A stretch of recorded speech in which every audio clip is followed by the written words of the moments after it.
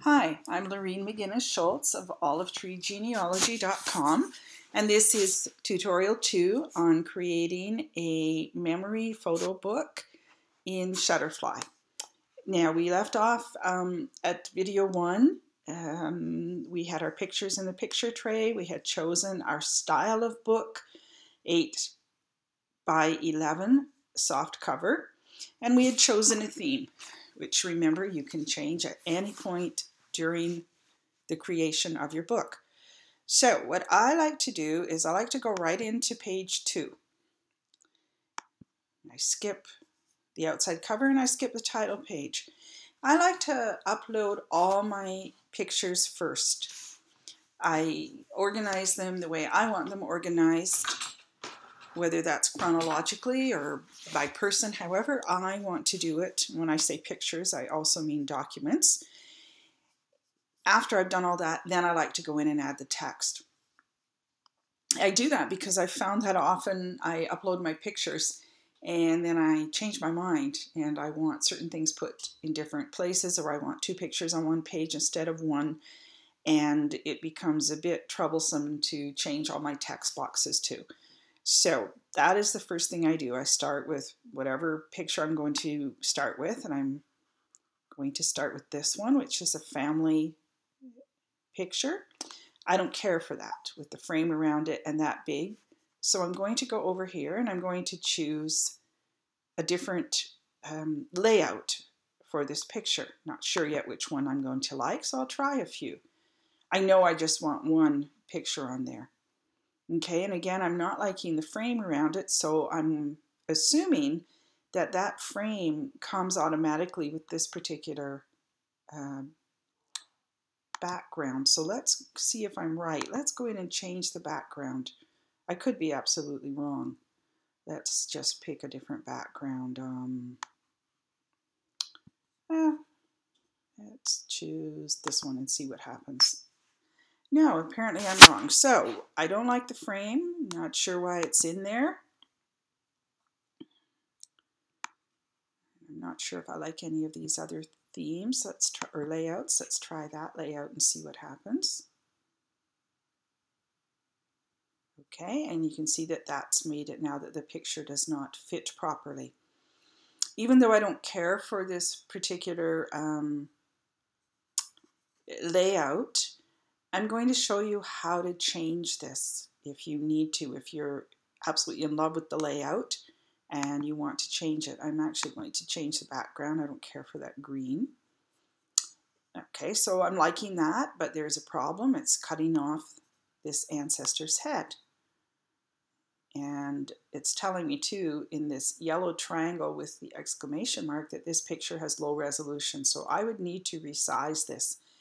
And this is my little tip that took me quite a few, making quite a few books before I discovered this and realized I could do it. You can go down here to customize the page. You click on that. Here you can move and resize items. You can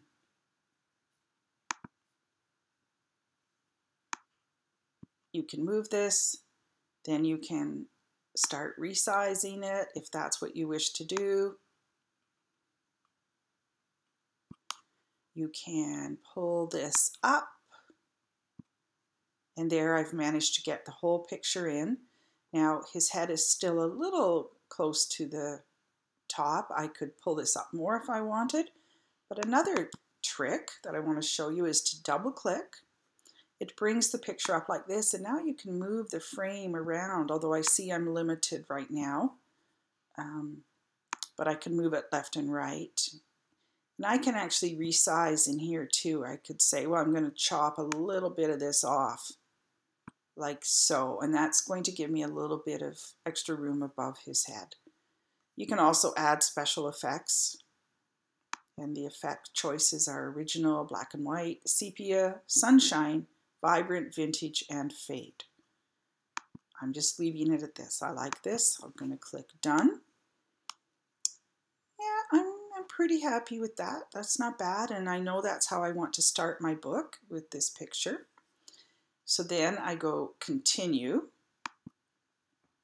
which takes me back to the original stage I was at where you are adding your pictures. So now we're going to pretend I have this all figured out and in chronological order. I want 2 pictures on here, so I'm going to pull this one up. I've already put this one. Pull this one up until it goes into the yellow, and it should come up beside. There we go. Then I go over here to layouts, and it's already automatically on the 2-picture layout, and I can look and say, because I don't care for this, I can look and say, which one do I think I'd like? Let's try this one, see what it looks like. I want a bit of room for a text box. That's not bad. It has a little text box here. I probably myself would go in and now customize this and make this picture slightly smaller, move it in. Let's just see if there's a better layout. Oh, there's also this one, which will make both of them a little more equal size with a little bit of room for text there. I don't mind that. I would definitely customize it.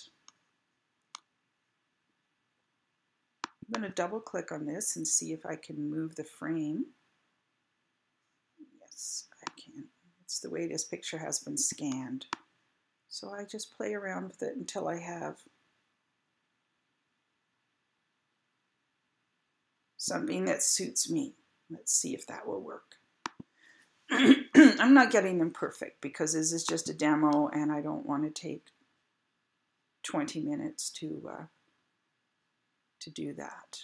I am going to move this one in though because I didn't like that little bit of white around it. Whoops, I didn't mean to do that. Let's move that a bit so I can play with it.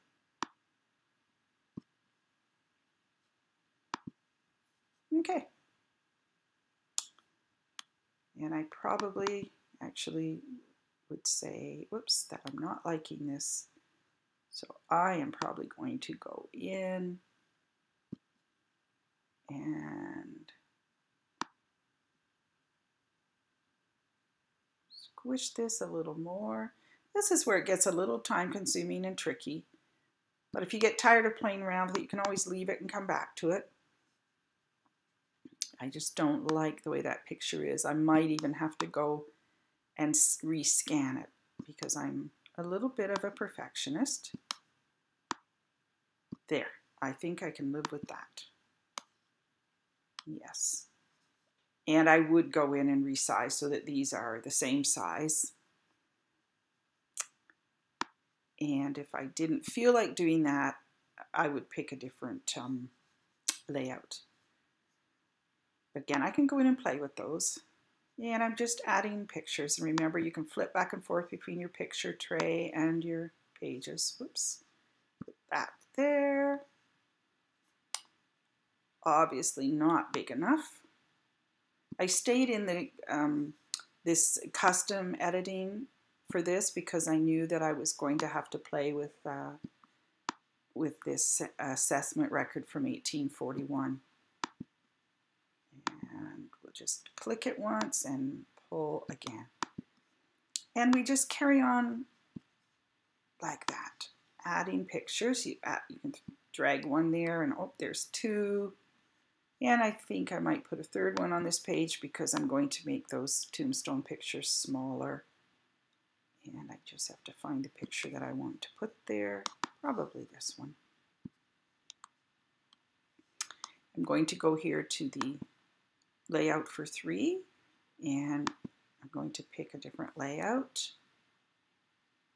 And that actually went the way I wanted it. I was going to show you how you can replace. You can drag an object over, whoops, but not in this editing field. If you're going to drag an object and change things, you have to be in the original editing field. Now, if I wanted to, I could just switch them like so. Totally my choice. And I could say, oh, I really don't like this background. Let's get a different color background. Maybe this nice dark brown one might look good. Yeah, so-so. But you can see how you can change things just by clicking. And I don't like that there's no space between here, and actually I'd trade these.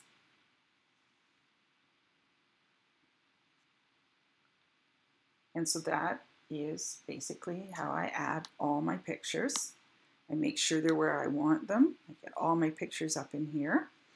And then I'm ready to move on to adding my text. And we'll talk about that in the next video.